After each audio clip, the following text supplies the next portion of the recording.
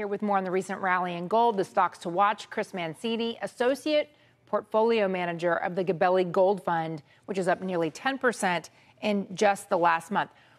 Chris, we're seeing noticeable outflows in gold-backed ETFs. So what's driving the price higher? Right, that's a great question. So given these outflows in the ETFs, normally what we see is the price of gold fluctuates very closely with flows into and out of ETFs because the ETFs are the marginal buyer or seller of gold. And what we've seen now is gold's gone up, notwithstanding these outflows that you mentioned. So what that points to is there must be physical buyers of gold that we aren't able to see. We don't know where they're coming from. We know specifically that central banks are buying, so China has bought, but they've bought consistently over the last few months or last actually year and a half.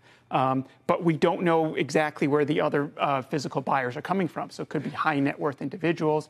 It could be Chinese retail, but there is some good momentum behind you say physical buyers, but you mean physical gold people are buying. I mean, we saw the headlines about Costco doing all this business, selling gold bars. Is this what you mean? Like so things like that, exactly. So Costco, we know, is selling lots of physical gold. It could be, again, high net worth Americans, Chinese, buying physical gold, putting it in a vault. What does the demand say to you? In other words, why are people doing this? Whether it's a central bank or an individual or a family office?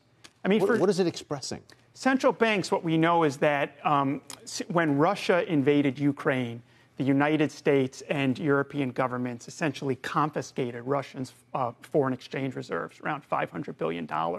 And so China has $3 trillion of foreign exchange reserves.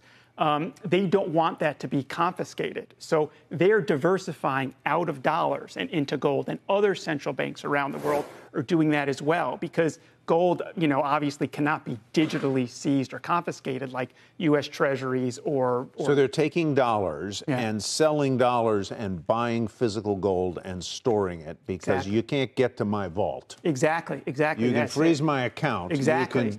You can do whatever you want through the banking system, but you can't come get my... Exactly. So that's a huge trend that's going on globally amongst global central banks. So that's one big driver of the gold price. The other might be that, that individuals in China, for example, are seeing a faltering real estate market.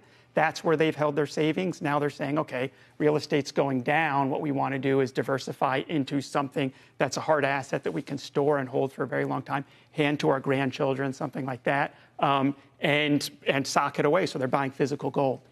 When we saw prices of gold going up, like if you see it going up, say, 16% over the last year, prices of gold stocks, the shares, have gone up 30%.